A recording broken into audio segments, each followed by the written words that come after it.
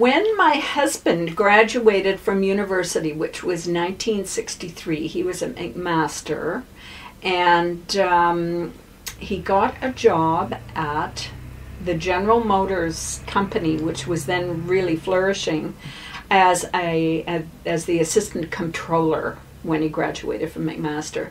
And so we went to St. Catharines with 2 little children by then, and we knew that we didn't want to live in St. Catharines, so we drove down to Niagara-on-the-Lake, and there was this perfect little village. And I may tell you, as we drove down the main street, this was 1963, it said Shaw Festival on a little banner that went right across the street. 2 weeks, July something or other, to, you know, the 2 weeks that it was. And that was the second year that it had been held. I had been working, I should say, when we moved in 1963 and were neighbors of Brian Doherty's. He asked me, you know, whether I was interested in coming to work for them, and well, yes, of course I was, because I grew up in Kitchener and went to Stratford at an early age when they were still performing in the tent, and I just thought, I have to make costumes like that. So, I mean, talk about dreams coming true. Here I was in the next festival town. And so I started, the year before, they had rented costumes from Toronto from a man called Webb Catherwood.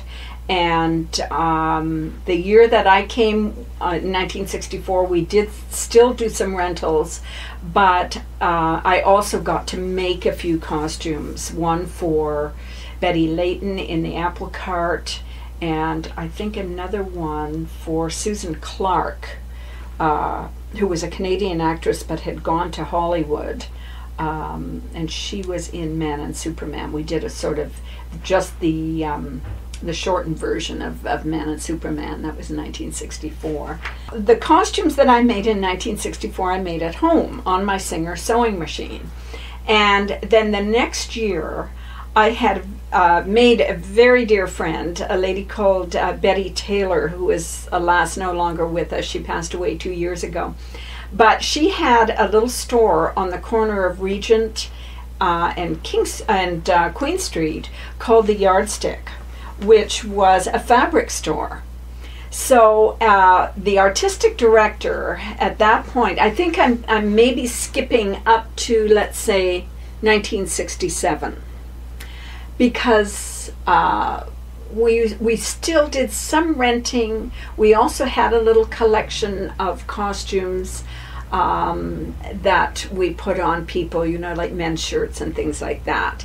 But by 1967, with Paxton Whitehead at the helm as artistic director, we were still at the courthouse, and Betty Taylor's shop had a back room to it, which was big enough to put 2 sewing machines and a cutting table in.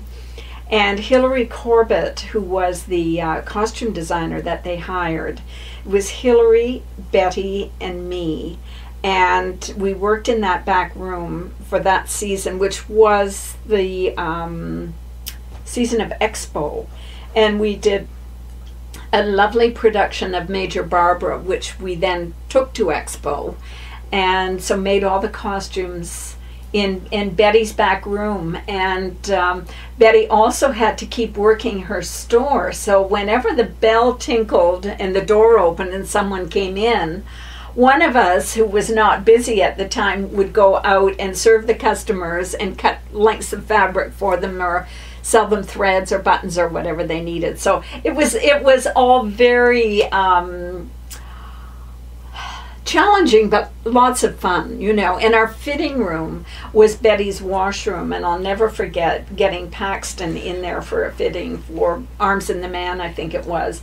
And there was Paxton trying to get his clothes on in the bathroom, and then he'd come out and Hilary would fuss around because she was the designer and say, well, this needs to come in or that needs to come in. So it was all very, very humble beginnings, I must say, to what we have now.